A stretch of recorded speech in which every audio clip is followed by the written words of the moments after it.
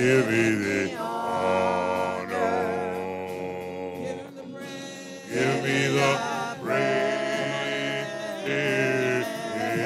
with you.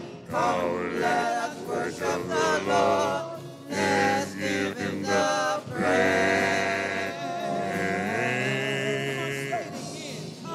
Come, let's worship the Lord in the beauty of holiness.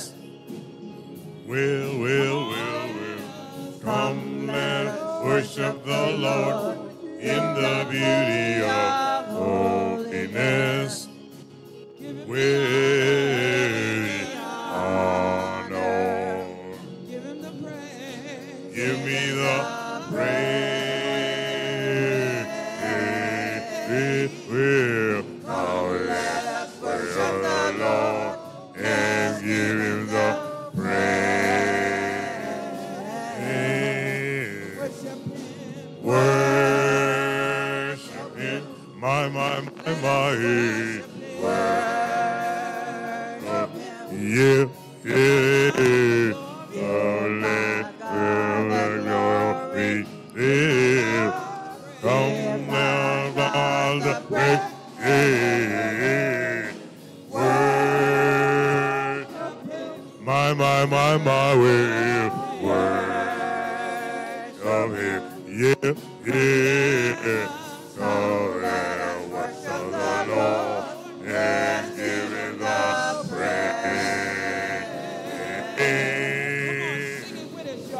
Worship him. My will. Worship him. Yeah. Don't let glory. Come, my God, the praise. Worship him. My holy. Worship him. Yeah.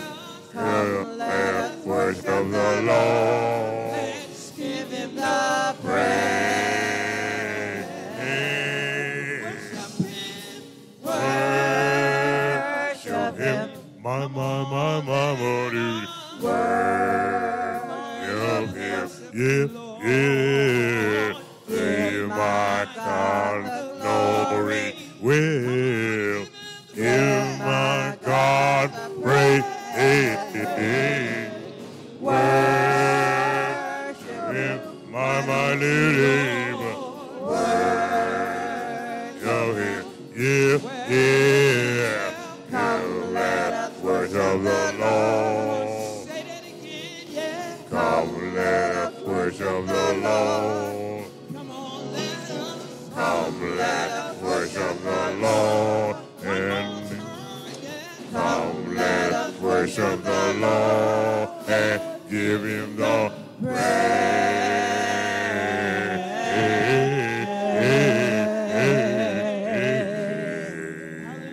Come, let us worship the Lord. Come on, let us worship the Lord. Let's give him the praise. Come on, if you're able, if you're willing, and if you're able, stand on your feet. Come on, let's worship the Lord. Let's give him the praise. Come on, let's worship the Lord. Come on, let me hear some hand claps. Stomp your feet. Do something. Make some kind of noise. Make some kind of noise. Make some kind of noise. They said on a certain day, after the horn and the trumpet sound, all the walls of Jericho just fell down. Come on and make some noise to our Heavenly Father. Boy, I tell you, I'll say it once again. I've said it before and I'll say it once again. I'm so glad that God doesn't judge us the way that man judges us. In Jesus' name. Well, welcome this morning on this May 28th in the year of our Lord 2023. We welcome you this morning, and as you're on your feet, go ahead and open up with me on the inside of your page, your call to worship for today. We're going to start this thing off right. Invoke the presence of the Holy Spirit to dwell within us and remain with us throughout the day as we come to worship the Lord and give him the praise. My. I'm starting to feel good today. Yes. Yes, that's all you have to do is just open your mouth and say thank you. The word of God speaks for itself. It will not come back void. It's all you got to do is open your mouth. Don't be afraid to say thank you. Don't be afraid to give him the praise.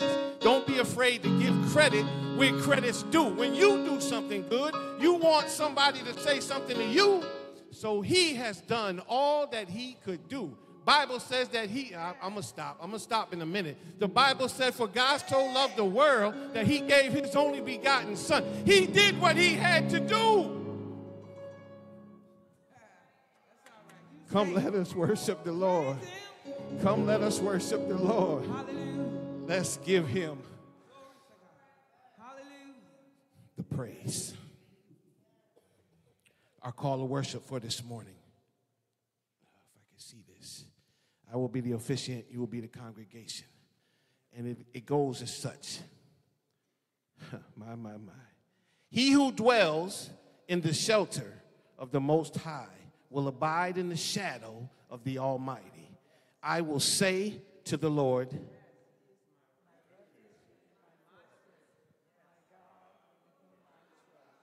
for he will deliver you from the snare of the fowler and from the deadly pestilence.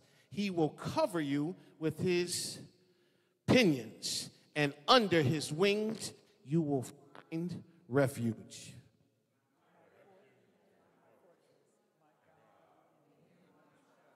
His faithfulness is a shield and buckler.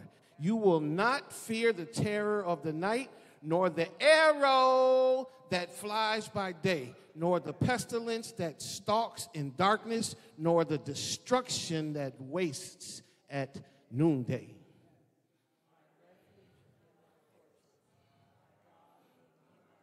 A 1,000 may fall at your side, 10,000 at your right hand, but it will not come near you. I got to say that again. How can something fall right by your side, but it will not come near you? It says 1,000 may fall at your side, 10,000 at your right hand, but it will not come near you. You will only look with your eyes and see the recompense of the wicked.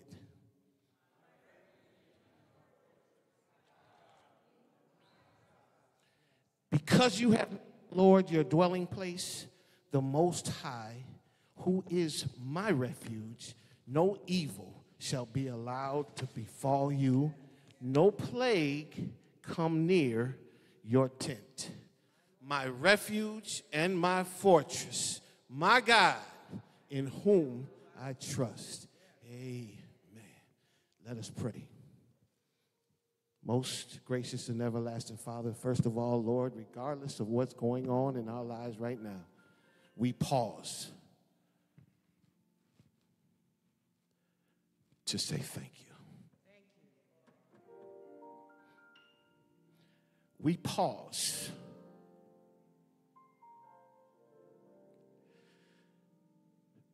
to recognize you for your goodness. We pause to recognize you for your grace.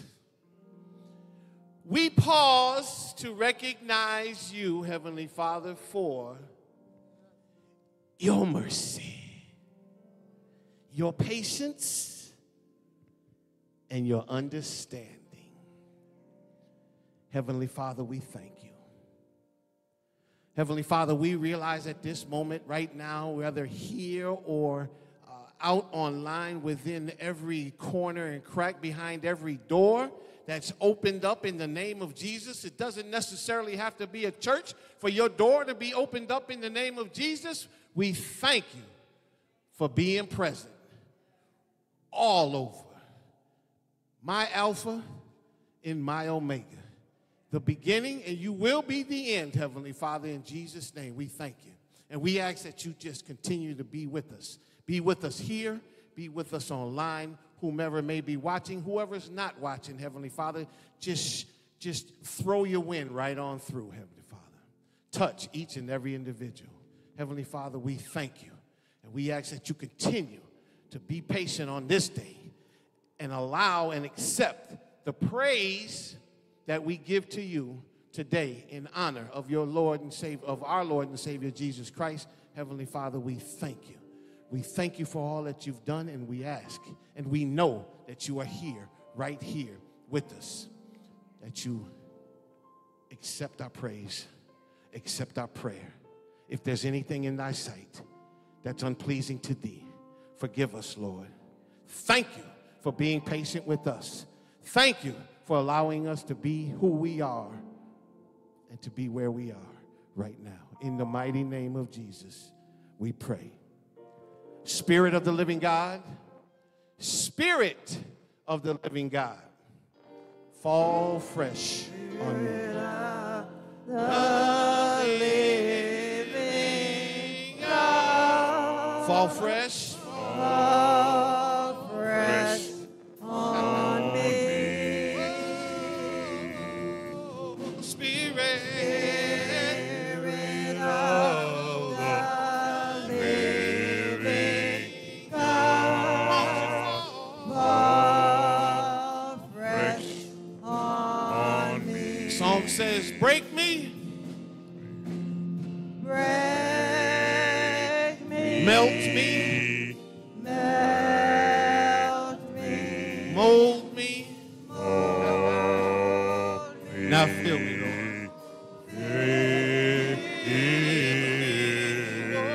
Spirit of the living God, fall fresh, fall fresh on me. Amen.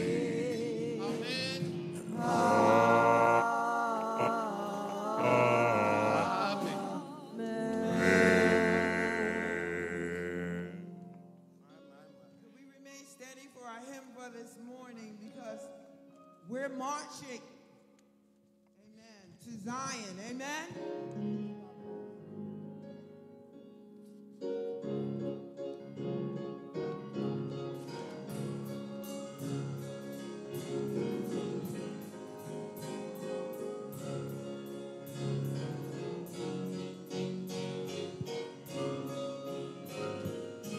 Come ye that love the Lord, come ye that love the Lord, and let our joys be known. Join in a song of sweet accord. Join in a song of sweet accord. And thus surround the throne, and thus surround the throne. We're marching to Zion, beautiful, beautiful Zion. We're marching upward to Zion, the beautiful city of God. Verse number 2. Let those who used to sing, who never knew their God, but children of the heavenly King, but children of the heavenly King, they'll speak their joys abroad, they speak their joys abroad. Come on, let's sing it. We're marching, Zion, Beautiful, beautiful Zion. We're marching upward to Zion, beautiful city of God. the hill of Zion yield 1,000 sacred wings before we reach the heavenly field. Before we reach the heavenly field, walk the golden streets, walk the golden streets. Oh, we're marching to Zion, beautiful, beautiful Zion. We're marching upward to Zion, beautiful city of God. Let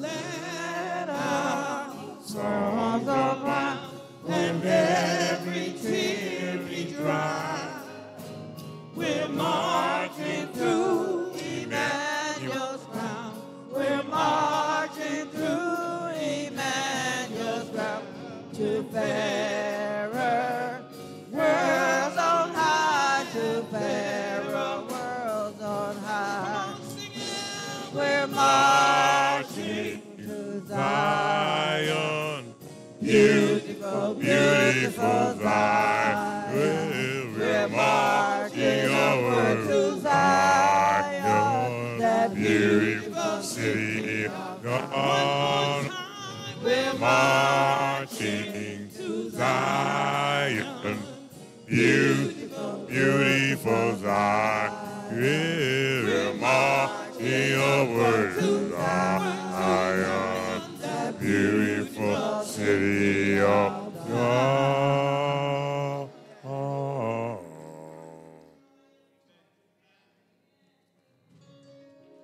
And we know with the marching to Zion, we know that every praise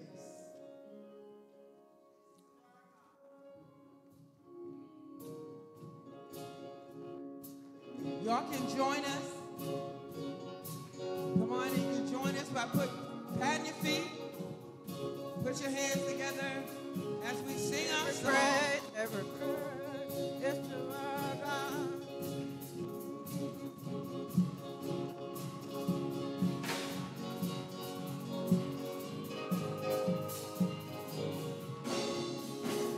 Every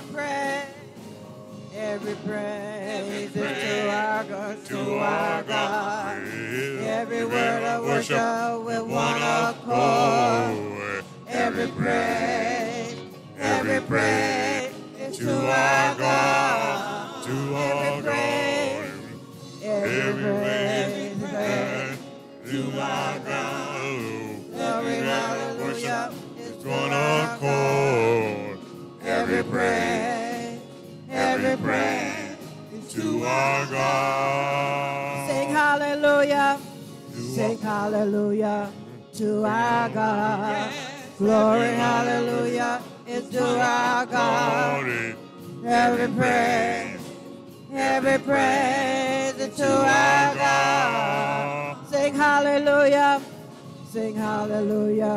to our God. Glory, hallelujah, is to our God. Every praise is to our God. God, my Savior. God, my Savior. God, our Savior. God, our Deliverer. Yes, He is. Yes, He is. God, our Savior. God, our Healer. God, our Deliverer. Yes, He is. Yes, He is. Every praise To our God. Every word of worship in one accord. We're every praise to our God. Every praise is to our God. Every word of worship with one accord. Every praise to our God.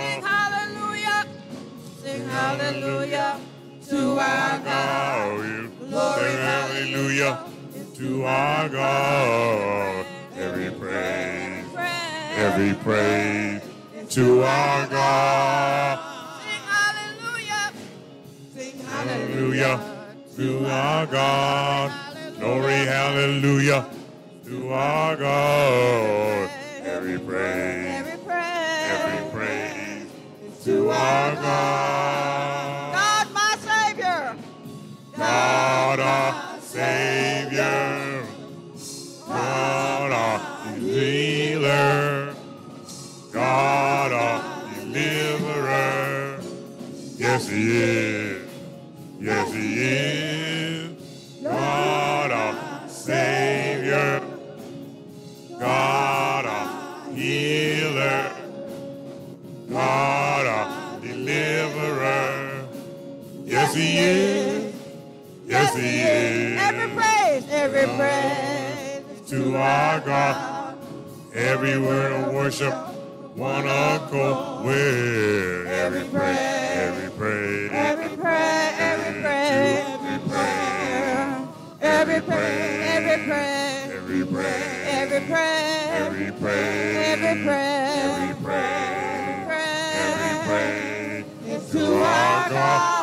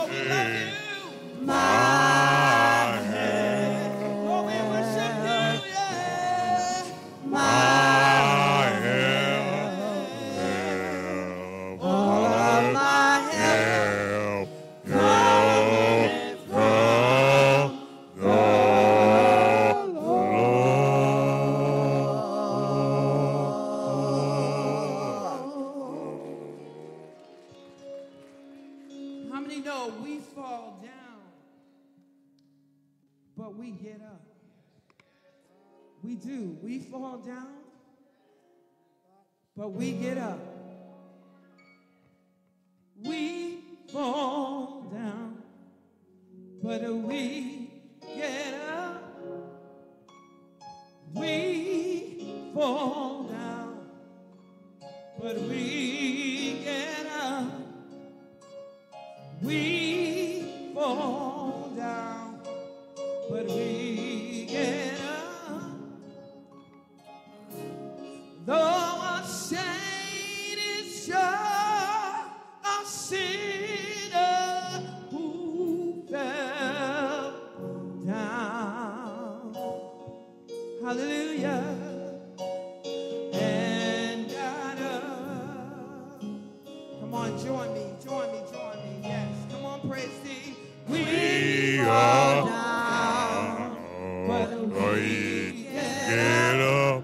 We fall down. We fall down, but we get up. We fall down, but we get up. For a saint just a sinner who fell down. And got up. Can we sing that one more time? One more time, yeah. We fall down, but we get up. Yes, Lord. We fall down, but we get up.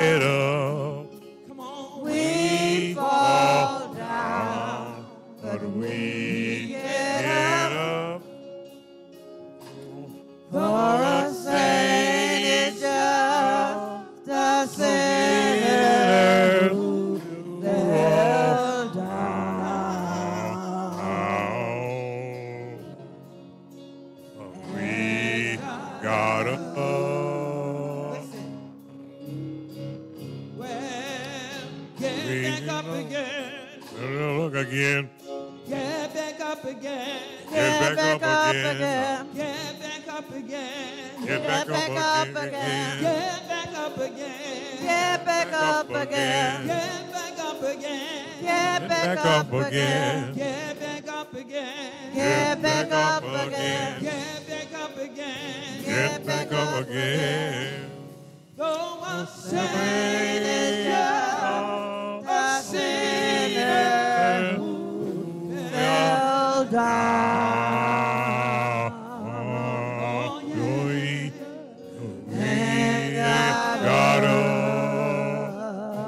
I'm gonna say that again. Listen. Get back up again. Get back up again.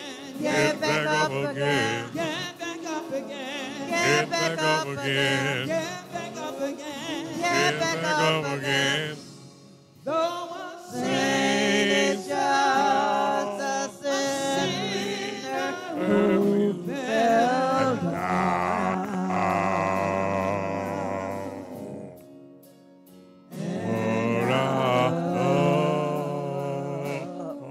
though a saint, For a saint is just a sinner who fell down.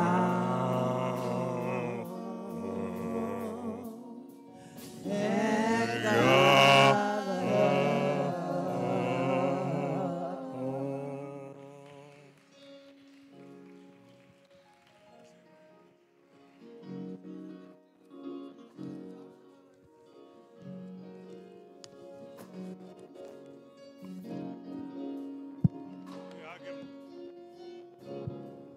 Get back up again.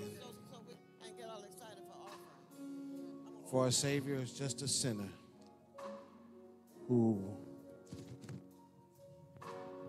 has fallen down. And on that note, I'd like to take a second, just a moment, to tell you a little bit about tomorrow. As we know, we celebrate Memorial Day.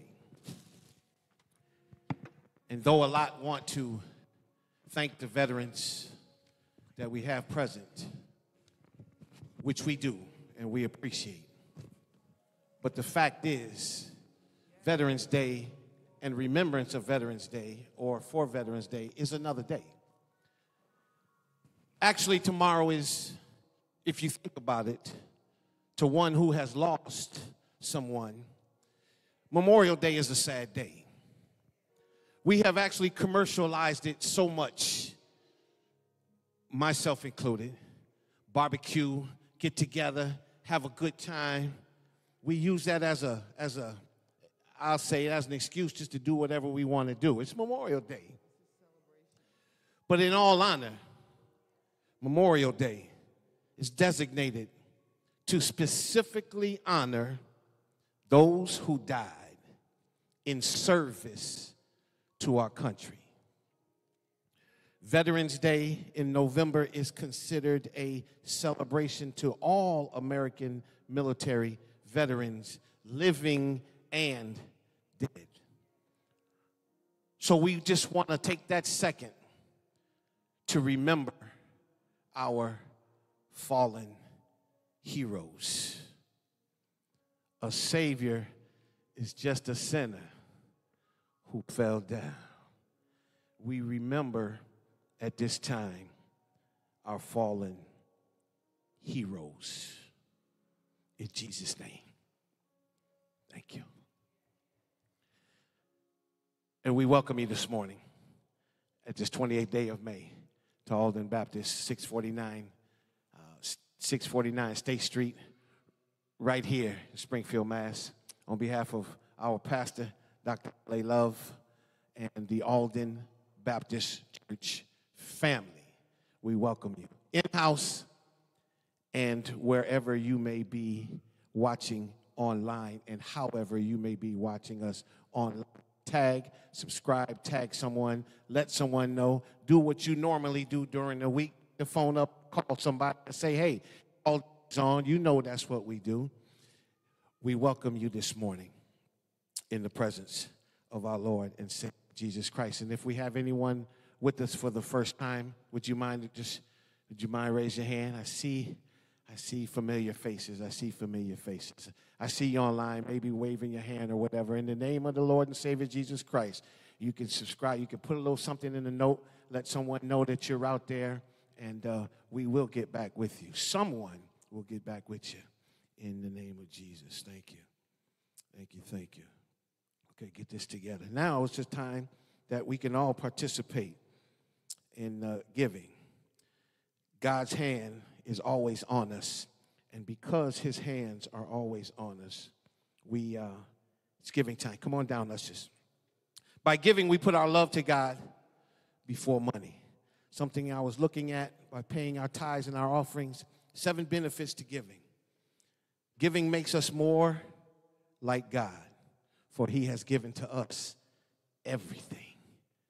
He has given to us everything. God draws us closer. Giving draws us closer to God. Giving is the antidote to materialism. My. You mean I got to give this up? I don't work so hard for this? Well, who made this possible for you to work? But giving, getting rid of that materialism. Giving strengthens our faith. Giving is an investment for eternity. Giving blesses us in return. And you know what? Giving just darn right makes us happy. And paying your tithes because we're doing the right thing for his love for us. Let me pray right now in advance for our giving. If you're online, something is going to come across the screen. It should have come across the screen. Let you know the certain ways that you can give. In the mighty name of Jesus. Heavenly Father, we thank you right now for the gifts that forward, either through here, 609 State Street, or through our avenues of Give the Fly and so forth online. Heavenly Father, we thank you for that you loved us so much that you gave up your son, that all we have to do is just give up a little bit of what you've provided for us, give back to you so that you may give back to us. Lord, we thank you. We thank you for the giver. We thank you for those who are unable to give. In the mighty name of Jesus, we give thanks. Amen.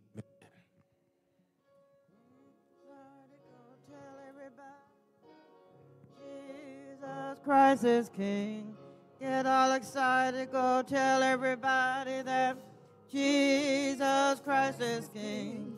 Get all excited, go tell everybody that Jesus Christ is King. Jesus Christ is still the King of Kings. King of Kings. Get all excited, go tell everybody that Jesus Christ is King. Get all excited, go tell everybody that Jesus Christ is King.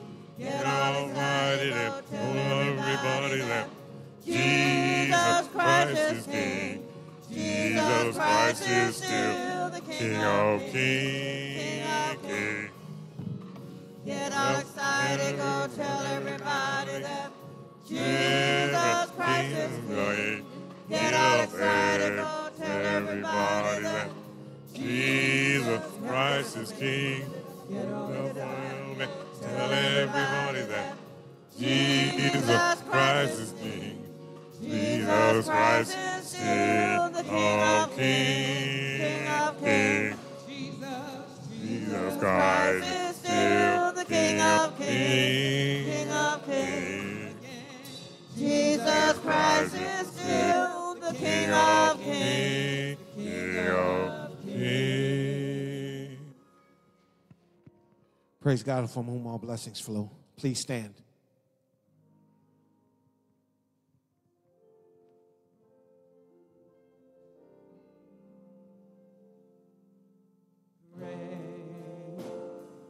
God, from whom all blessings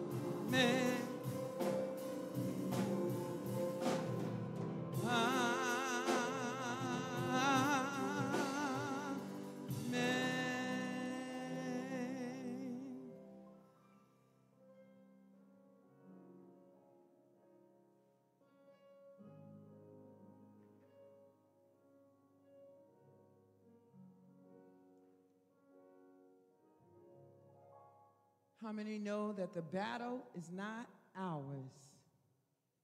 It's the Lord's. Amen? Amen. Yes. There's no pain Jesus can feel.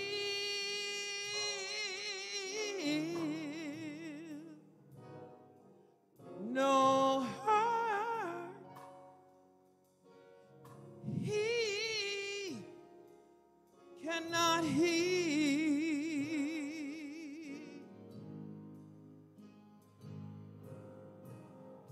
All things work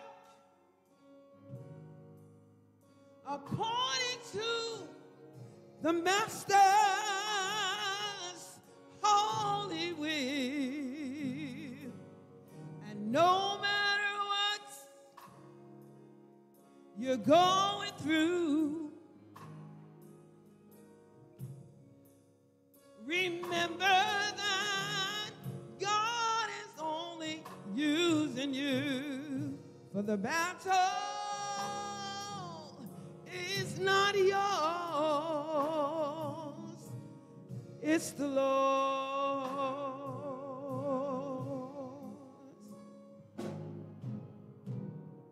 There's no sadness Jesus can't feel,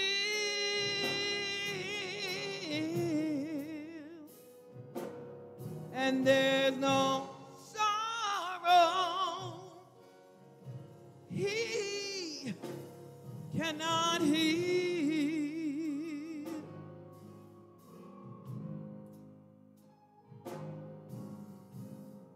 For all things work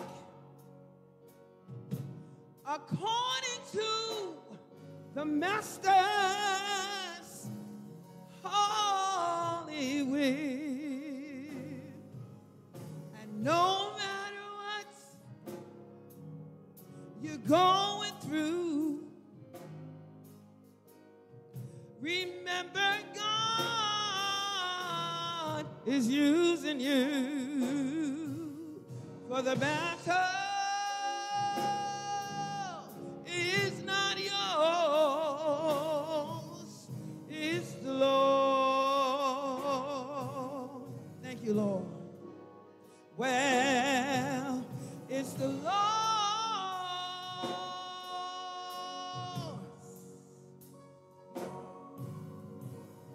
It's the Lord's. Hold your head up high. Don't you cry. It's the Lord's.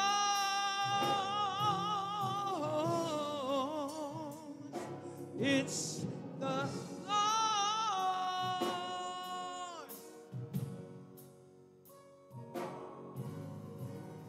It's the Lord's. And no matter what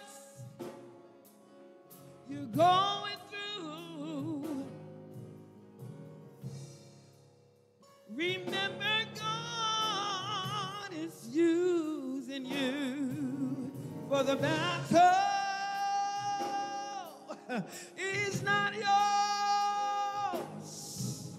it's the Lord.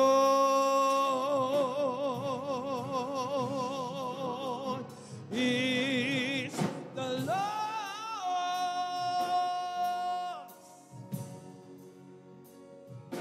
Oh, it's the Lord's.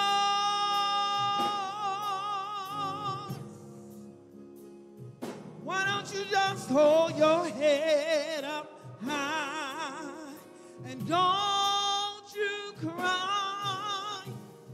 It's the Lord. Woo!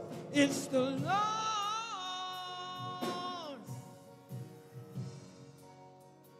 Oh, it's the Lord's.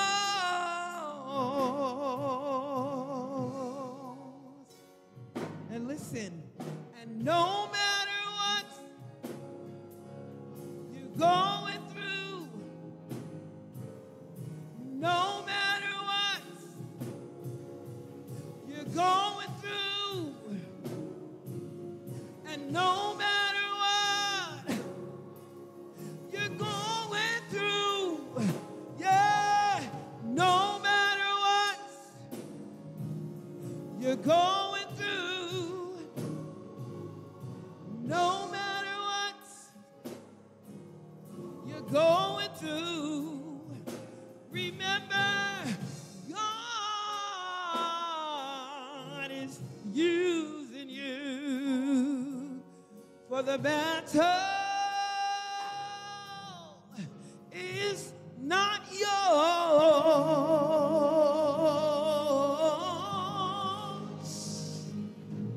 it's the Lord.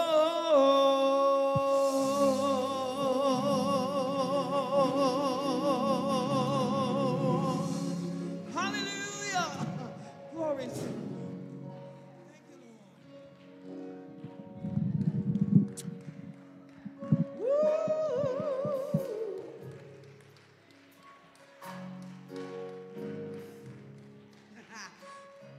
Hold your head.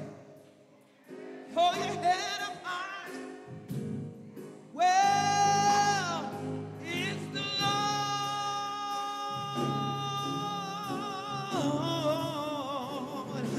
It's the Lord. Hallelujah. Yeah. It's the Lord. And listen. And no matter what you're going through, and no matter what you're going through, yeah, and no matter what, hallelujah, you're going through, but the battle is not yours. It's not yours. It's not yours.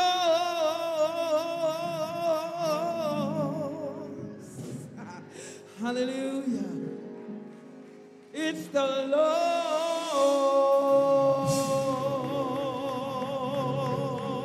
It's the Lord. Glory to God. Glory to God. Hallelujah. Glory to God. Thank you, Lord. It's not yours. It's not yours. Thank you, Jesus. Amen. It's not yours. It's not yours. Thank you, Lord. Thank you. It's not yours. Thank you. Thank you, Jesus. Thank you, Lord. Amen. How many of you really know that the battle you're going through, Hallelujah. it's not yours? It is the Lord's. Amen. What an on-time song. Yeah, Lord. We thank God for your presence, both physically and virtually in this place this morning. I just have a couple announcements before we get into the word. Nephew, take me up just a little bit. If you can, please, sir. Immediately after the service, if I can see Avazion, Emilio, Willette, and Lou, just right out here before my office, immediately after the service. Avazion, Emilio, Lou, and Willette. And then I want to make the public announcement. On the fourth Sunday of June, we will be transitioning our services out of the large sanctuary into our multi-purpose fellowship hall. Amen. With the summer months that are coming, and many of you who will be taking off for vacation, it seems appropriate that we'll shift, amen, to a more conducive area of worship. So Sunday, June 25th, will be our first worship service in our fellowship hall. So meet us downstairs at 10 o'clock. Amen. Bring the same spirit of worship. And we're going to have a good time in a cool environment. Fans will be going, so if you get cold, please bring your shawl. Because Pastor don't want to be sweating, amen, out of his clothes. June 25th, fourth Sunday in June, right after the celebration of Father's Day, we're shifting our services to our multi-purpose fellowship room. Please tell your pew partner, please get the word out. As today is fourth Sunday, is usually our birthday fellowship Sunday, as has been announced, and the notifications went out throughout this week and last week. We will not be celebrating today. I know we have many May birthdays. Amen. That doesn't mean we don't like you, we don't love you. Amen. We just need a little bit more time to celebrate you. So we're going to combine, as you know, May and June, all of May and June birthdays together on the second Sunday of June, which is also Memory Sunday. We have a guest presentation, a guest speaker, one of our own and beloved, who will be joining us after service. So Sister Pamela Lumpkin has assured me we're going to ensure to heighten up that celebration so that May birthdays don't feel left out. Amen. We're going to include May and June together on Sunday, June 11th, immediately after service. Speaking of birthdays, on today, I'm told that we have at least 2 birthdays today alone. Sister Morgan Bostick, our college, amen, young lady who worships with us as a part of our family. Her birthday is on today. Brother Stephen Warwick turns 21 today. Amen. 21 on today. Amen. That's a celebration all within itself when our young black man can make 21. I know that sounds a little bit far-fetched, but it's the world that we're living in today. Amen. That you can see a handsome, intelligent young man supported by his family, going places, doing things, celebrating his 21st birthday. Make it a great day, Brother Stephen. Make sure you can remember it. Amen. Make sure you remember it. And lastly, but certainly not least, on yesterday, one of our babies, amen, turned 16 on yesterday, sweet 16. Sister Anicia Love, amen, turned 16 on yesterday. I used to hear it when I was younger. Now that I'm a parent, I understand it more, Buford. It hits me more when they say time flies. It flies. You're holding them as a newborn, and the next thing you know, you're packing them up and sending them on. Amen. Will you join me in a word of prayer? God, our Father, we thank you this morning for a wonderful atmosphere of worship. God, thank you for these, your people, who you gave strength, knowledge, and understanding to get up and come to your house of worship physically this morning. To those who are worshiping with us virtually, oh God, we thank you for their virtual presence and their spirit in the house. God, before I can even move on, I want to lift up a word of prayer for our families, that those who are sick and in the hospital, those who are riddled with illnesses, God, recovering from procedures, those who are on the highways and byways during this holiday season. God, we pray that you'll continue to wrap your loving arms around them. For those who are in need of a healing, God, we pray that you give them complete healing. Those who are underneath doctors' care, God, we pray your Holy Spirit over those doctors, over the surgeons, over the physicians, over the nurses, over, God, those who are charged with keeping the room clean and sanitized. Anybody who has any association or affiliation, God, with that patient, we pray right now, God, that you would touch, that they would do what they are called to do in the name of Jesus, so that they make the environment of healing and recovery more conducive. Now, God, be with the patient, God, that they will have enough belief to know that you ordered that physician, God, you ordered that nurse, you ordered that procedure, all for their good, God, and let them rest, oh God, ease their mind, their hearts, and their spirits, God, that while they're laying in the hospital bed, God, will you remind them it's better to be laying in the hospital bed than to be laying in their grave. God, this morning, will you visit them, oh God, every wing of the hospital. God, those who have given up, those who have no one to visit them, would you send your ministering, medical, healing, recovering angels by their bedside?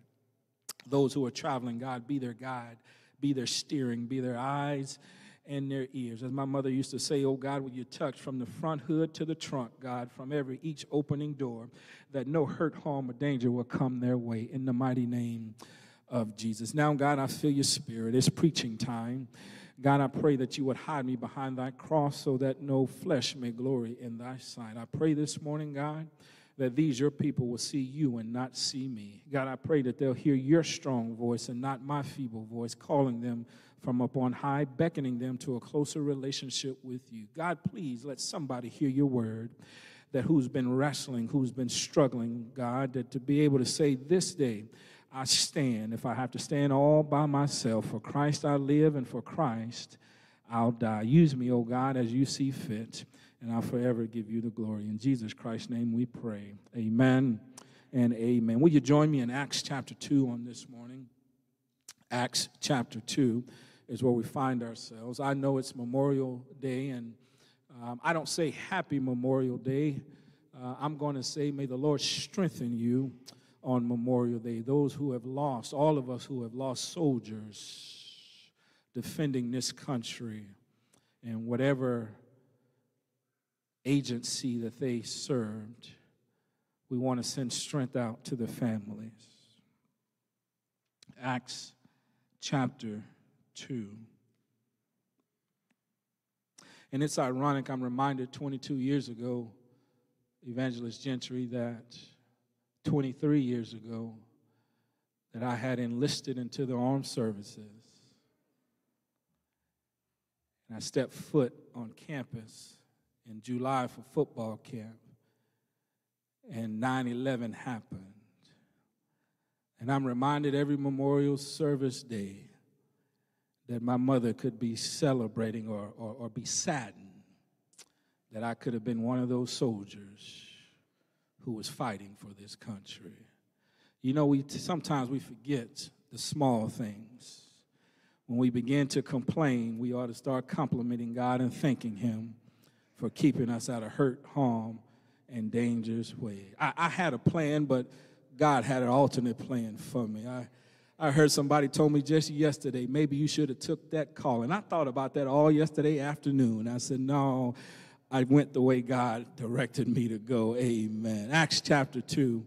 Acts chapter 2 is where we find ourselves. This is not only Memorial Day, this is Pentecost Sunday. This, other than Resurrection Sunday, this Pentecost Sunday ought to be the loudest, the most rambunctious, the most spirit-filled service in the history of the Christian church. This Pentecost Sunday is where we find the foundation of our belief, of our Christianity, the foundation of the church. So my brothers and my sisters, I invite you, Deacon Whitmore, to the narrative of the beginning of the New Testament church in Acts chapter 2. We'll start at verse 1. We'll read down to verse 7, maybe verse 8. Amen.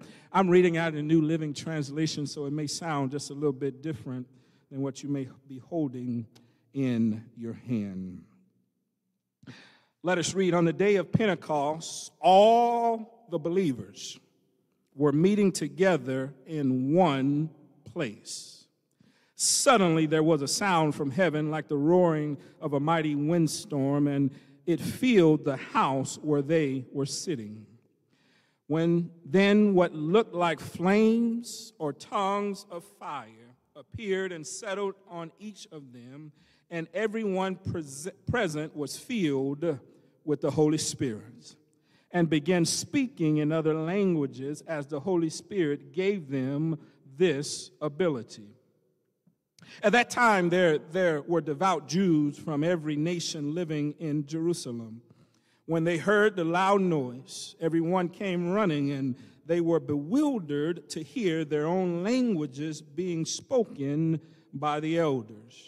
They were completely amazed. How can this be? They exclaimed, these people are all from Galilee, and yet we hear them speaking in our own native languages. Let me take our focal point of our text this morning, verse 4. And everyone present was filled with the Holy Spirit.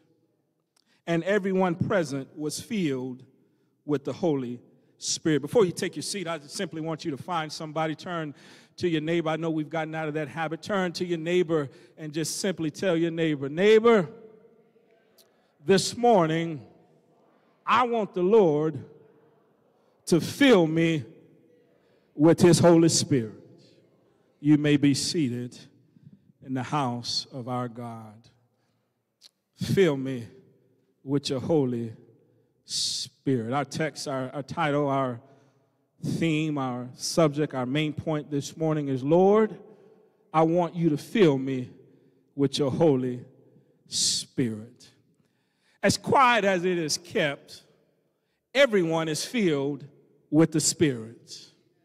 As quiet as it is kept, everyone is filled with a spirit. As quiet as it is kept, everyone has something that moves them on the inside, that directs how they act, that directs how they live, that directs how they respond, that directs how they react to life situations and circumstances that comes in their life. As quiet as it is kept, I know y'all been saved all of your life, but some of us who've ever walked into the liquor store, you'll find that they don't only just have the title of liquor store or package on the window, but when you go down the aisle of these fancy liquor stores, so that I am told, there's a simple word that's broadcasted on the ceiling and highlighted in neon lights, and it simply says spirits. And that's what drives some of us to go and pick up the bottle to drink, because we're looking for a spirit to take us out of this pain, to take us out of this situation, something that will take us out of what we are facing, even if just for a moment. As quiet as it is kept, we all want to be filled with something. I heard, for whatever reason, I'm drawn to drunkards. I have many conversations with those who struggle with alcohol, and their theme that I hear when I talk to them is that I drink because I'm hurting. I drink because I'm trying to mask the pain. I drink because there's a situation that happened in my life that I have nightmares about, that I'm still reliving in my mind. I don't have to drink alcohol, but I drink because I need it to take me out of this realm that I'm living in. And you do know there's something about a spirit. And I don't know about you, there's some people that I'm around that just move my spirit. There's some that you just get around and you have to excuse yourself because there's something about them that brings out the worst in you. Do I have any witnesses? It's not that you know, we wasn't called to like everybody. I wish I had some. I wish y'all quit putting on faces for folks because you're a Christian. God didn't call you to like everybody. He called you to love them. There's a difference between like and love. And if I can't deal with you, I can still love you, but love you from a distance, because you got a spirit inside of you that just don't mesh with my spirit. And then there are some that you can't wait to get around. You used to go in the back room and play out your cards and poker and pity pad and tonk and roll your dice. There's some you can't wait to get around at the family reunion because they got a spirit, amen, of enjoyment. They got a spirit of joy. They got a spirit of having fun. They got a spirit of keeping a smile on your face. They always going to have something funny to say. Everybody got somebody that they want to be around because they bring out the best in them. So is the divine discourse of our text this morning. Luke is writing about a group of people who are all together on one accord. The first thing I want to tell you, in order, if you really want God to fill you with your Holy Spirit, the first thing that you must have is belief. you must have is belief. The Bible says in Acts chapter 2 that there was a group who were together, and they were all on one accord, all in one place. Can I read it to you again? And they were all on one accord, and they were all together in one place. Let me hit it for the third time. And they, T-H-E-Y, they all were together in one place and on one accord. Here's what I like about it. I had a little talk with God this week, and I read this passage every Pentecost Sunday, and it dawned on me this week, Evangelist Gentry, who are the they? Who are the they that have found the New Testament church? Who are the they that were all gathered together? It's right there in your text if you haven't torn it out. It says, and watch this, all of the believers. All of the believers. All of them were in one place on one accord. Can I break it down to you this morning? You know they say birds of a feather flock together. Those who do wrong going to be around do-wrongers. Those who are righteous are going to be around those who are righteous. Those who love to do whatever it is, they're going to be around people who are similar, who have the same spirit about them. Luke is writing, and he said all of them. And they, watch this, that they are believers. There's something about staying together as believers. Here it is in Acts chapter 2, verse 1. It clearly says, all of the believers, and they all were on one accord. That thing about being on one accord means that they all were in agreement, all in the same place at the same time.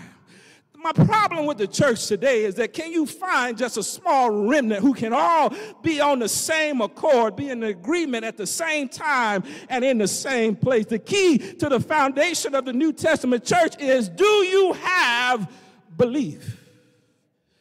Now, as I did my research, I come to understand that this Pentecost Sunday happened 7 Sundays after the Feast of Harvest. Stay with me now. You'll understand that the Feast of Harvest was celebrating 7 weeks of bringing in crops which they had planted prior to in another season. You'll get with me in a moment. Here, what I'm trying to tell you is that you're going to go through a season in your life where you have to till the ground.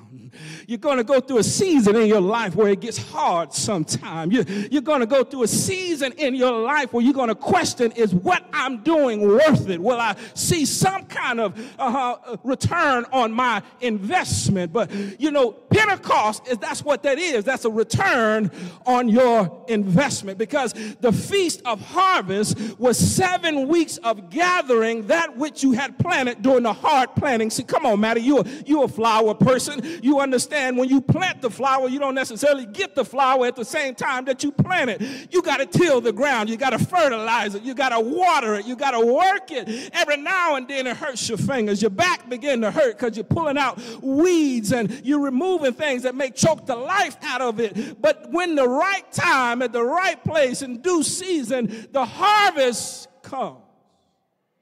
Here's where all of the believers began to get their harvest. I'm getting happy already because, Sister Sydney, what that means is just because we're on the same accord doesn't mean we're all believing for the same thing.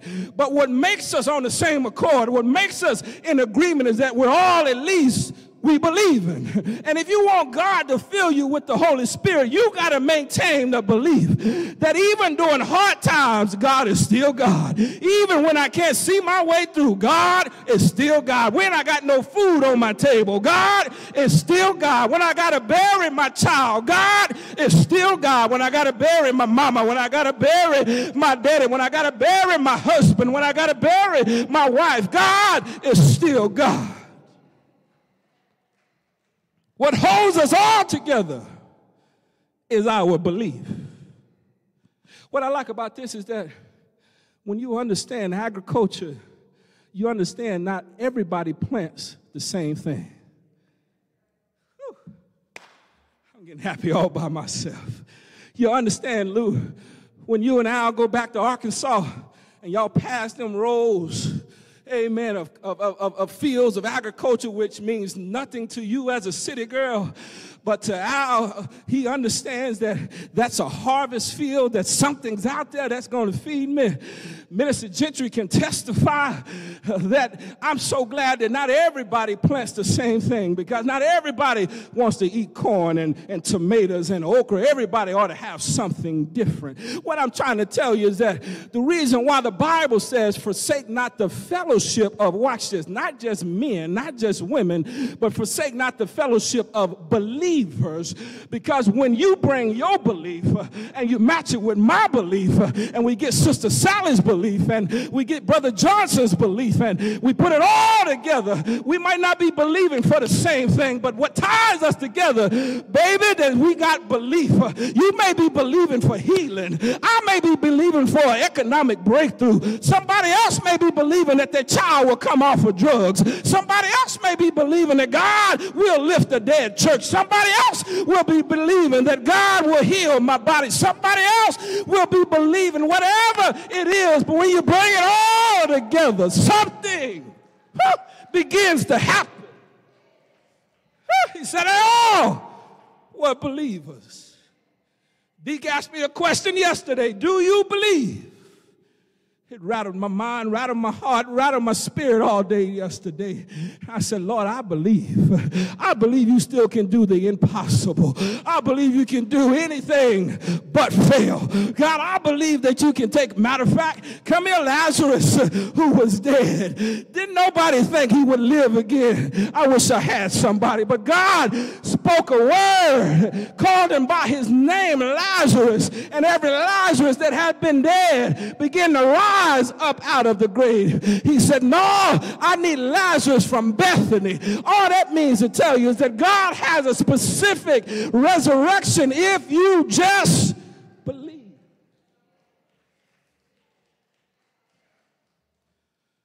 Here's the text, deacons. The church was founded, maintained, and sustained off of belief. It don't matter where it is. I struggled, Reverend Avazion, because I couldn't get many theologians to agree exactly where they were. Some ascribe this text to the temple. The word says the house. Other theologians, you don't know exactly where they were. All you know is that they were there. Wherever the there is. Matter of fact, it says where two or three are gathered together in my name, there in the midst will I be. Can you see them in the upper room? Amen. 1, 2, 3, 40, 50, 200. Can you see? The Bible says every nation was represented because they all were on one accord. If I take the opposite of this, it tells me that those who don't believe can't get on the same accord. Can you deduce that from the text? As the inverse.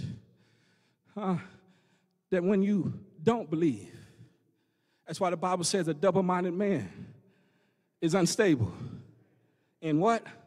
All of his ways. What happens when you put 2 and 3 double-minded people together? The whole house just come tumbling down. He says, and they all, who were they all? Who were they? They were the believers. In order for the Lord to fill you with his Holy Spirit, you must believe. You must find you at least one somebody who's going to agree, watch this, touch and agree with you in belief. That's why it's important, Mother Wilson, that we got to bring back prayer meetings. That's why it's important that even if nobody else shows up, if you show up, if the pastor shows up, where 2 or 3 are together in agreement, in my name, there will I be in the midst. That's why we got to bring back testimony service. Where 2 or 3 are gathered, all it takes is just you, me, and the Holy Spirit. I wish I had just a couple witnesses to say that my situation was dark. It was down. It was dismal. But I still believed. I got down on my knees. Didn't know if I would ever get back up. But I still believe. I called somebody and say, will you be in agreement with me? We're going to pray over Sister Sally. You pray. I pray. And we'll let the Holy Spirit pray. Is there a witness in the house that said, when I believe, God began to turn things around? God, I need you to fill me with your Holy Spirit. And I know the only way you can do that if I maintain my belief. Watch this. When you begin to believe without a shadow of a doubt, when you begin to believe, I just believe that while they were in the upper room, while they were having a prayer, they weren't just gathering to gossip. I wish I had somebody. They weren't just gathering to tell everybody's business. They weren't there to gather for a sorority meeting. They weren't there to gather for a fraternity meeting. They weren't there to just gather. They were there to have an intense encounter with God. And when they began to put their belief together, Evangelist Gentry, something happened. Can I call your attention to verses 2 through 4? The Bible says, while they were believing, I really need you to get this, all of them were believing. From the pulpit to the pew. From the parishioner to the pastor. It deduces to say, if you just have one somebody around you who do not believe, one bad apple can spoil, preach it, mother, can spoil the whole bunch. Be careful who you have around you when you're believing for God to do something. You can't call everybody in the church to help you get to your miracle, because just because they're in the church don't mean the church is in them. Belief. Verses 2 through 4, the next thing you need to know, when God pours you, in order for God to pour his Holy Spirit into you, and you really desire God to do something out of the normal, after your belief becomes, the Bible says, a bestowing. A bestowing. In other words, conferring. God confirmed his Holy Spirit in all of those who were, watch this, believing and on one accord in one place. It says, suddenly. It says, suddenly. You know, Lou, when we spread out the financial report and it don't look good, we close our eyes. Have you ever tried this, Lou? Saturate your hands with some holy oil. Lay your hands on the financial report and begin to believe. Because while you're believing and praying and praising, the Bible says suddenly something happened, something moved, a sound they begin to hear a sound like a mighty rushing wind. When you know the Holy Spirit is in your life, the next indicator is that you'll begin to feel and hear some things. You'll be like, as if a spider or something was on you, you'll be like, something is on me. You look around and ask somebody, Sister Venus, did you hear that? I'm hearing something. Did you hear that? The psalmist says, be still and know that I am God. Sometimes in our belief, after we get done praising, after we get done praying, we just got to sit still. And while we are sitting still in our own room with 2, 3, 4, 50, 60, or 100 folks, suddenly something will happen. Mother Wilson, have you ever been praying? And after you got through praying, you just sat there and you meditated and marinated in the Spirit of God. And suddenly God showed you something, that the very thing that you were praying for, God said, I got it. Go to sleep. Peace, be still. Good night, Jimmy Wilson. Baby, I'll see you in the morning. Is there anybody who can testify that God will confer upon you peace that surpasses all understanding? God will anoint you. God will bestow. God will confirm everything that you are asking, everything that your heart desires. All you got to do is believe, sit still, and watch him bestow. Suddenly, while they are believing, the Holy Spirit begins to move. It says like a sound of a mighty rushing wind. Linda Duncan, when you are filled with the Holy Spirit, you can hear some things that other folks can't hear. I'm messing with my country boys today, Al and Bobby. You know I'm a country boy. When you set out in the country, those who not from the country, Matty, they wouldn't have a clue. But you can tell, Buford, by the change of the atmosphere. I used to hear the elders say, I smell rain. I wish I had somebody. When you're filled with the Holy Spirit, God will give you such a vision. He'll increase your spiritual hearing. He'll increase your spiritual eyesight. He'll increase all of your senses so you'll be able to say, I smell something. I feel something. Oh, I done heard something. Oh, I wish I had somebody. It sounds like a thunder in the clouds. It sounds like a mighty rushing wind is happening. But I heard somebody said, I heard the sound of thunder rushing in like a mighty powerful wind. And when you're filled with the Holy Spirit, God will always give you an indication that, baby, I'm right here with you. Old Baptist preacher said, I've heard the thunder roar, and I've seen the lightning flashing, sin breakers dashing, trying to take over my soul. I wish I had somebody this morning. And Luke is writing, he's telling us that while we are filled with the Spirit, that you ought to be able to feel it, you ought to be able to hear it, but watch this, you ought to be able to make a sound yourself.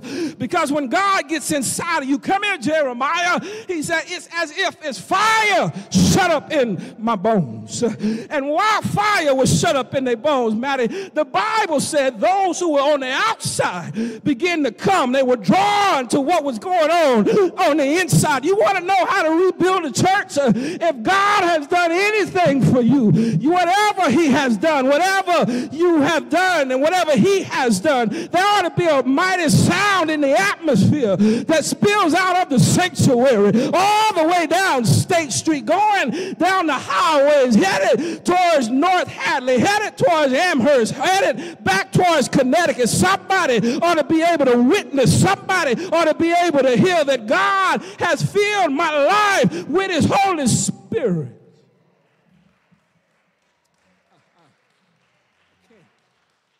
I can't sit still. Yeah, I can't keep my mouth closed. Baby, you don't know what God has done for her. Yeah, just because you can't get with it, don't stifle her spirit. I remember back in the day, somebody caught the Holy Ghost, and here come the ushers want to set them down. No, get out the way, because the Bible says those who are in the Spirit are subject to the Spirit, and the Spirit would never allow you to hurt yourself if you're in the right spirit. Do I help somebody this morning? God, bestow upon me. You ought to feel it, and you ought to hear it. In other words, somebody ought to see the Holy Spirit in you. Somebody ought to hear it coming out of your mouth. You cannot, it's immutable. You cannot shut it up, you cannot shut it down, and you cannot, Buford, shut it out. What I like about it is in verse 4 it says, oh, I like this. I'm about to step on some toes, but it's in your Bible. Verse 4, it didn't say the pastor. It didn't say the ushers.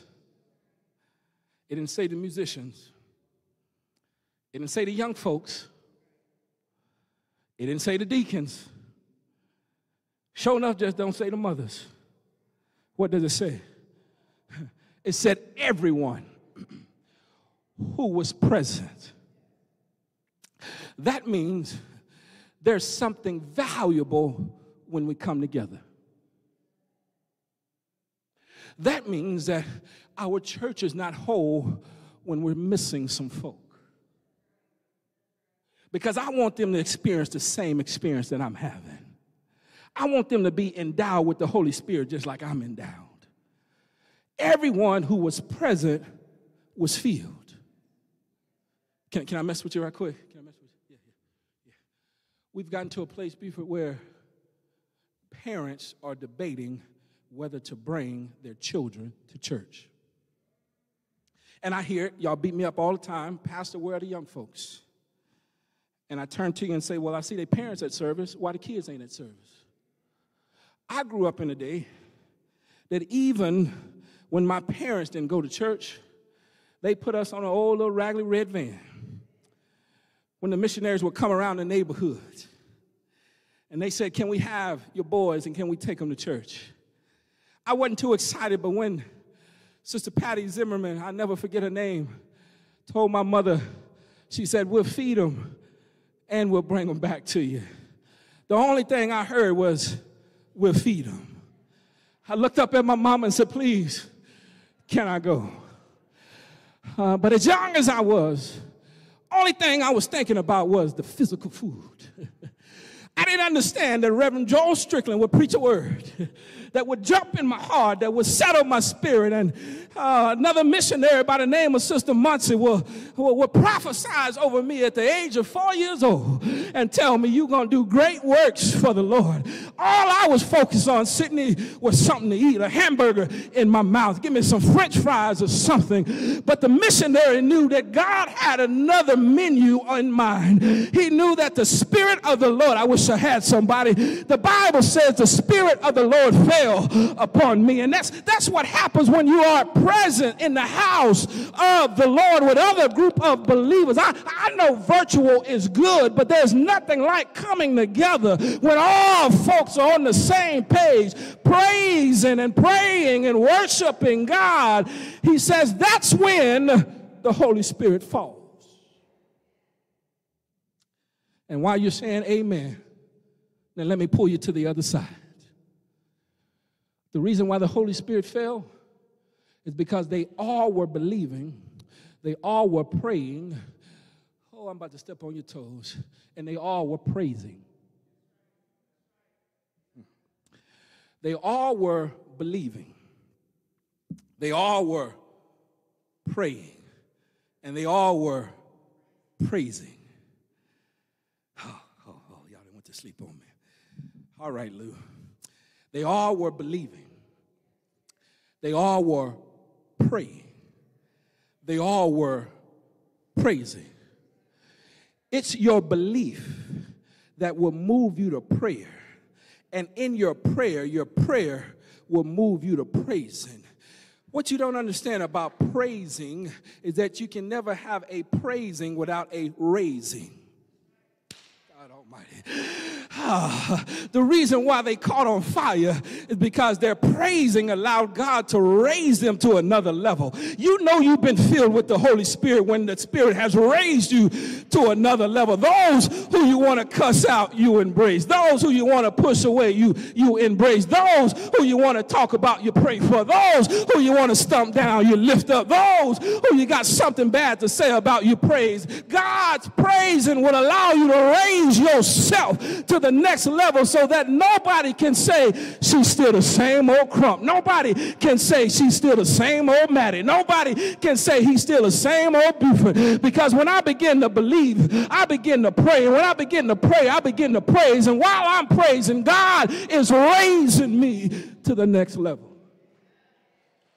That's why I want him to fill me with his Holy Spirit, so that I can be raised. And lastly, as I go to my seat, you know you've been filled not only by your belief, Not only by the bestowing, because here's what bestowing does. It draws folks. The Bible says, and if I be lifted up from the earth, I'll draw all men unto me. What you don't realize in the text on Pentecost Sunday, it was that they were lifting up Christ. And while they were lifting up Christ, Christ was drawing all men unto him. Yes, verse 7, verse 6, verse 7, and verse 8. And I'm out of here now, y'all. It said, while they were praising, while the Holy Ghost had filled them, a bewilderment fell upon the crowd. Those who were outside began to press their way to the place. And they began to say, these folks are drunk. I don't understand how can they be speaking as Galileans in these languages that are unbeknownst to them. And that's my third point, y'all, before I get out of here, is that you know you've been filled with the Holy Spirit when God allows bewilderment to happen all around you, because now your life has been changed. They say, no, that drunkard cannot now be a deacon. That whole God could not have cleaned up. That drug addict God could not have saved. Y'all know some of our names they used to give us. That's what bewilders people, that when Christ comes into my life, I got a new walk. I got a new talk. I got a new heart. I got a new spirit. I got a new dance. Come here, David. The Bible says that David danced before the Lord. He danced so hard that his linen ephod fell off. And that woman said, boy, you must be crazy. And I can just imagine in my mind that David says, woman, do you not know what he has done for me? He's held off all of my enemies. When I should have been dead, he allowed me to live. Is there anybody in the house that can say, God bewildered folks around me because he picked me up, he turned me around, he placed my feet back on solid ground? That's what it means to be filled with the Holy Spirit. And I love it, I love it, I love it. I love it, I love it, I love it.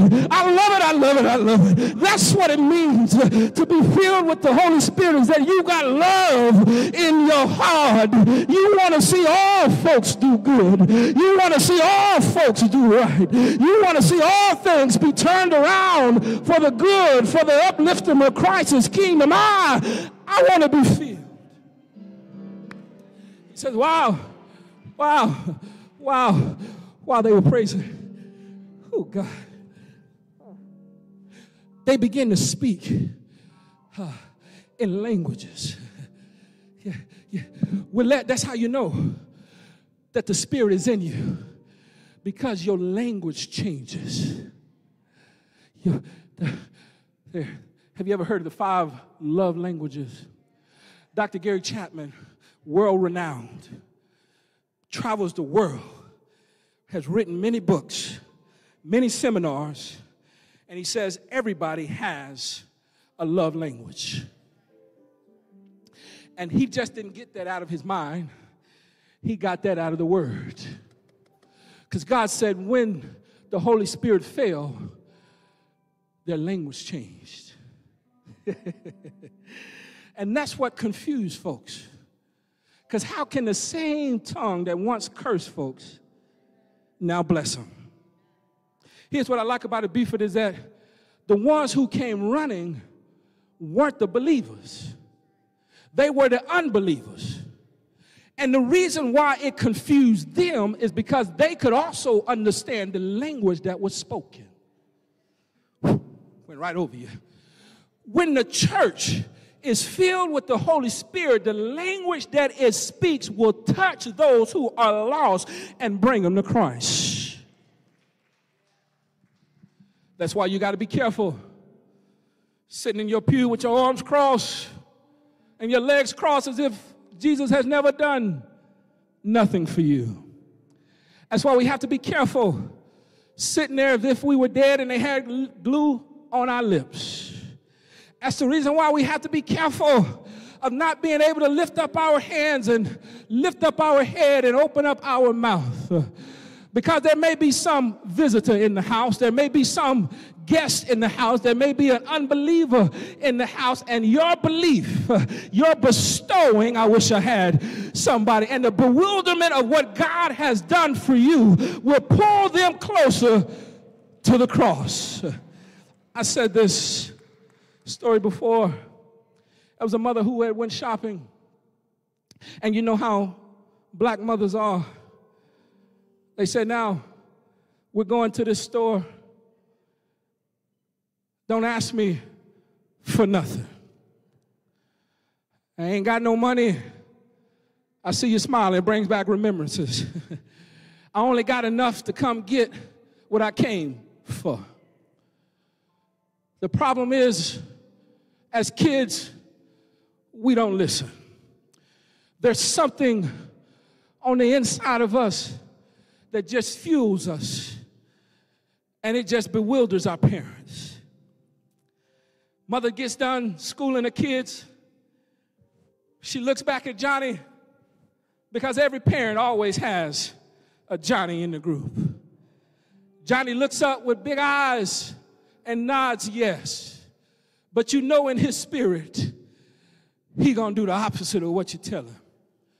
Mother gets out the car with her 7 children, gets out, goes into the store, and before you know it, Johnny takes off.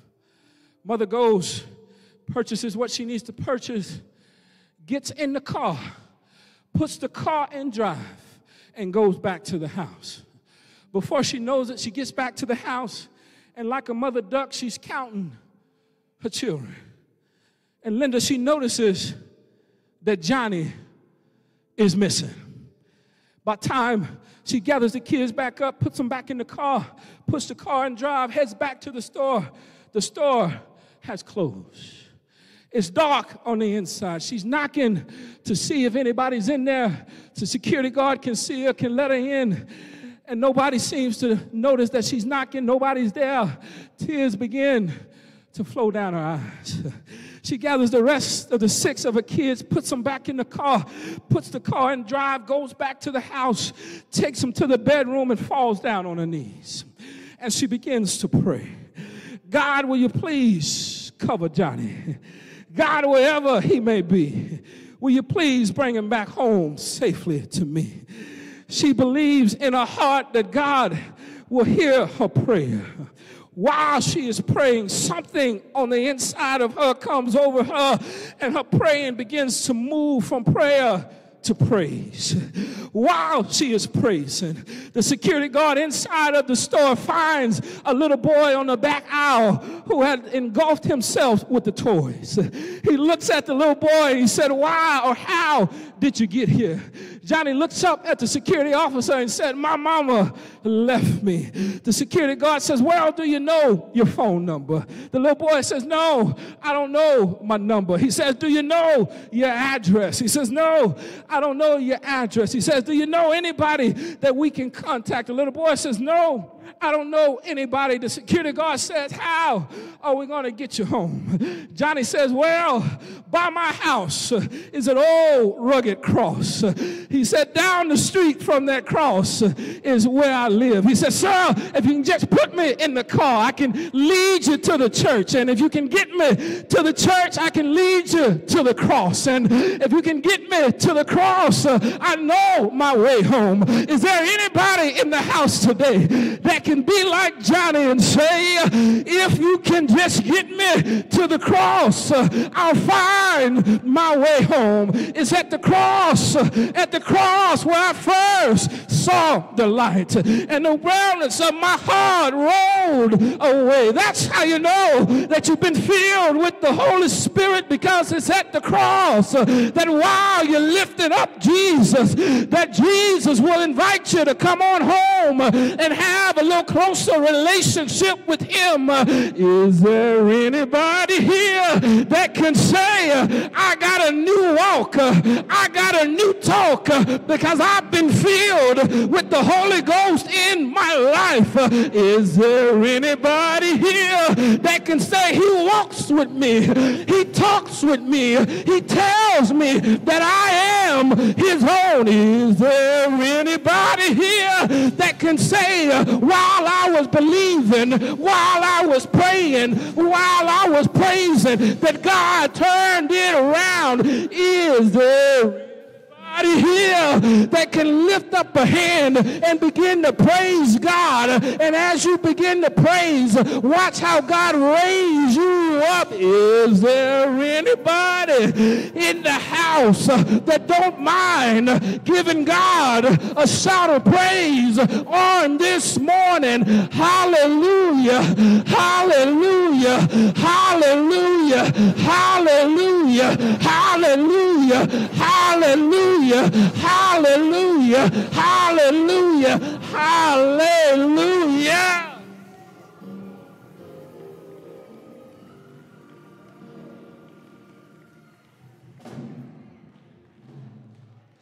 I've been filled. I've been filled. I've been filled. And when you're running on empty, that's your prayer. Lord, fill me with your Holy Spirit. Lord, fill me back up. Put love back in my heart. Don't let me grow bitter. Let me grow better. Fill me with your Holy Spirit. My brothers and my sisters, do you believe? Do you believe that God's pouring out in your life can turn some things around? Deacon Whitmore, it wasn't until they believed. It wasn't until they was filled. It wasn't until their praise that the church began to grow. It wasn't no children's program. It wasn't no 2 and 3 services on Sunday. It wasn't until they started believing, all on one accord. It wasn't until they started praying. It wasn't until they started praising. It wasn't until the draw of those who did not believe began to come in. I should copyright this, because that's the question of every church in the world today. How are we going to make it after COVID? People no longer coming. Nobody's interested in church like they used to. Just call a prayer meeting. Invite the Holy Spirit in. Combine all of our beliefs together. There used to be a time, Evangelist Gentry, I know they used to shun you because you have the gift of seeing. You have the gift to be able to touch somebody and see within their heart and their spirit. There used to be a time when the pastor would call a prayer meeting, and there was always somebody in the room, almost like Duck, Duck, Goose, that could go around and tell when there was one somebody who was there for the wrong reason and be able to pull them aside. And the prayer meeting didn't take off until that one individual was identified, because you cannot mix belief and unbelief together. And so I simply stopped by to my deacons, to my clergy staff, to all of you, my brothers and my sisters. I want to look you dead straight, square in the eye, stand flat-footed and tell you, I still believe. Those of you who are watching and worshiping with us online, we still believe. It may not look like you think it should look, but if you keep believing, You keep touching and agreeing. You keep praying. You keep praising. God will do the drawing. Amen. Amen. There may be one in the house this morning. It looked like we're all family. But there may be one in the house this morning who you don't know Christ as your Lord and Savior. We invite you to come this morning. We invite you to come accept Jesus into your life and make him your Lord.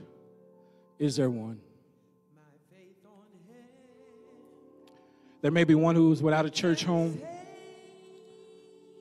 You've been coming. You've been visiting, but you haven't made that step to say, Alden will be my covering. If that's you, will you come? Will you come? Will you come? Ours to extend. Yours to accept. Yours to reject. Amen. Lord, lift me up, and I shall stand by faith on heaven's table land, a higher place that I have found. Lord, plant my feet on higher ground. Amen.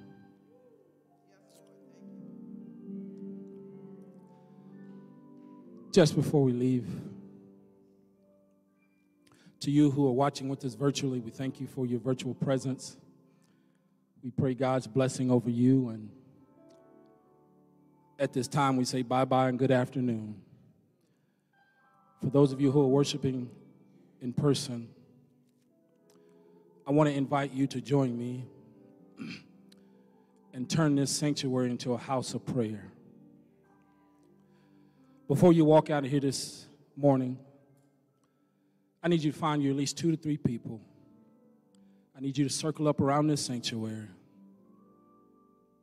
And I need you to begin to touch and agree. Whatever you're believing for, I need you to bring your belief, partner it with somebody else's belief, and begin to pray. Y'all sitting down, y'all looking at me. All over this sanctuary right now, I need you to get up, find you 2 or 3 people, and I need you to couple your belief. You don't even have to tell them what you're believing. Just begin to pray in your circle. Just begin to pray. Just begin to pray. That whatever you are believing for, that God will turn it and bring it to pass. God will turn it and bring it to pass. Come on, open up your mouth and begin to pray. Turn this whole sanctuary into a house of prayer. That God, you will put us all on one accord. While we're yet in this one place. God, that who's ever in the need of healing, God, that you would heal right now. God, I just believe whoever stands in the need of restoration, that God, you will restore, that you would pick them up where they have fallen, that you would build them up where they've been torn down. God, who's ever in the need of financial blessing, That, God, we don't know how, and we don't know when. But, God, you will meet every one of our financial needs.